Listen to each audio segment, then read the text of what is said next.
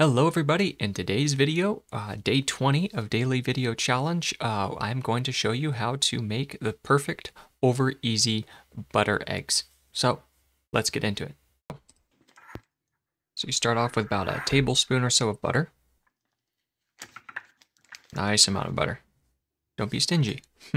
That's actually one of the secrets, is to make sure that you have a good amount of fat, because then that fat helps to coat the eggs and it provides a more consistent, even cooking. So, generally 2 eggs fits this size. And I'm not good enough to do the one-handed cracking like I see so many people do. One day. Alright, so once your butter's all melted, turn your heat down to low. That's the secret, low and slow. Pour the eggs in. And you see that's why I crack them beforehand, so I can pour them in, they can start cooking at the same time. And then you cover them. And then start a timer for 2 minutes. 2 minutes on low. And you'll see that you want to listen to it. If it sounds like they're cooking a little bit too quickly, raise the pan off the heat just a little bit to slow the cooking down, and then put it back down. Once the 2 minutes are up, that's a tad runny.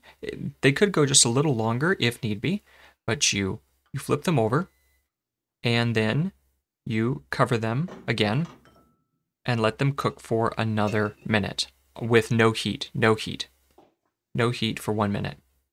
Pour them out on. You can almost just pour them out onto the pan. They're so loose and flexible. There we go. And then don't forget all that butter that was in there. Pour that over the top. There we go. A dish for kings. Especially these days, right? With the price of eggs. And there we go. A little bit of salt and pepper. Standard. I guess you could do what people go fancy with, what, sriracha or parsley or what have you, but good old salt and pepper works for me.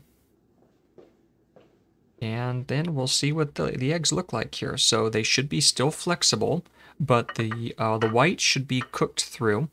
The yolk should still be runny, as you can see. This is a little bit on the, it's not underdone, but it's definitely on the verge. All that liquid there is the butter. Don't let the butter go to waste. Have a piece of toast on hand or something to sop up all that butter.